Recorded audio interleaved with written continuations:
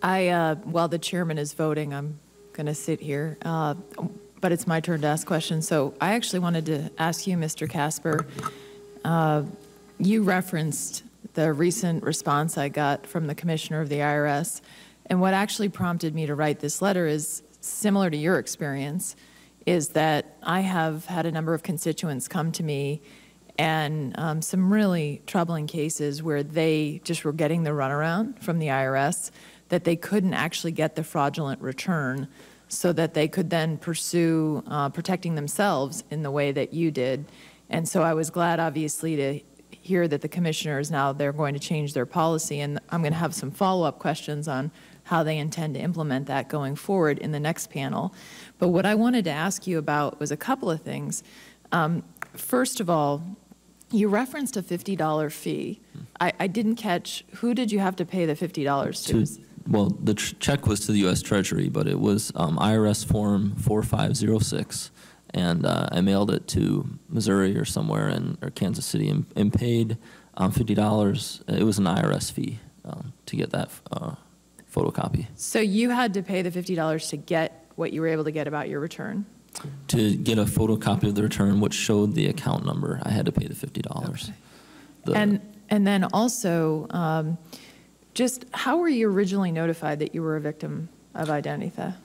On February 6th, I got the email notice that my attempt to file was rejected. So I got the rejection notice, and there was a code in there and an explanation that it was a duplicate tax identifier, which just a little time on Google figured out that's identity theft, so that I needed to call the identity theft hotline. And when you called, how many different people did you deal with? At least 4 or 5, and it was about 1 or 2 hours on hold each time that I called. So 4 or 5 different people, and yeah. Each time 1 or 2 hours on hold? That's correct. And so did you have to retell your story each time to each new individual? I believe so. I believe so. I mean, like I said, they were very sympathetic, but they really couldn't do much for me. Mm-hmm. And then you obviously, you really were, used your own thought process in investigating your own case. I mean, you did a really good job investigating your own case. So far, it was really bothering me not knowing who had gotten this information. Right. But did the IRS, they wouldn't give any information about what they were actually doing to pursue the case? Correct. Other than that, it seemed very unlikely they were investigating it on their own. Did they tell you even that they had reported it to law enforcement?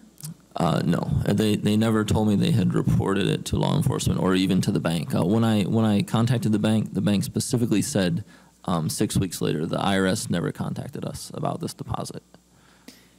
And obviously, then they said that they didn't tell you, give you any follow-up of whether there was any kind of investigation conducted or any outcome of it. I know I got a letter saying they had received my fraud affidavit, which was the one I got the same day the police were interviewing the person.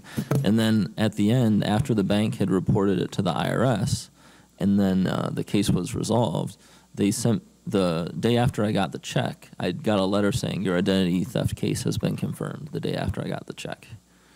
After you got the check? Yes. And one of the things that, as I listen to what you have to say, this is something I've been hearing time and time and again. And obviously, I think why we're having this hearing and how important it is that we get to the bottom of not only preventing these types of thefts, but also a better response to them from the IRS. And what I wanted to follow up with Dr. Fu and Mr. Green is on the issue of, you mentioned, Dr. Fu, one potential third-party fraud prevention tool based on voice analysis, as I understand it. What other fraud prevention tools exist in the private sector could the IRS harness potentially to help us address this? And was this something you think that we should be pursuing as we talk to the IRS about this issue? Because it seems to me that there's already a lot being done in the private sector that could be transported to the government sector as we look at this growing challenge. Well, I think one of the challenges for the federal government is that especially the IRS, you cannot deny any particular customer. So you'll have a very diverse customer base compared perhaps to the typical private sector enterprises. Now, there are a number of fraud detection systems out there. I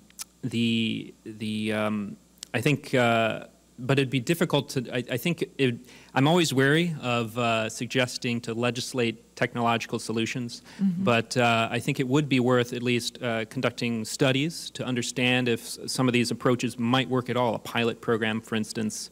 NIST in particular has quite a bit of expertise in carrying out pilot programs and making strategic recommendations on authentication in particular. Do you have any thoughts on that? Yeah, the IRS commissioner this morning when he spoke recognized that prior security measures become obsolete pretty quickly, and it is the proverbial race. You're constantly needing to improve, going beyond. KBA may have worked well in the past, going beyond that in the future to step it up. There are ways you can add the other factors. You can add the type of data analytics that Mr. Casper talked about.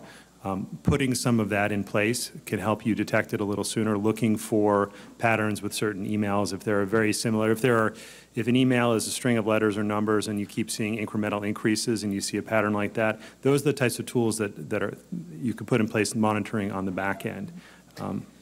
I thank you all. We're at the tail end of a vote here, so I'm going to adjourn this, and I believe Chairman Johnson will be back, but we'll be right back in the committee, and you can take a... We'll take a recess, not adjournment, sorry. Thank you.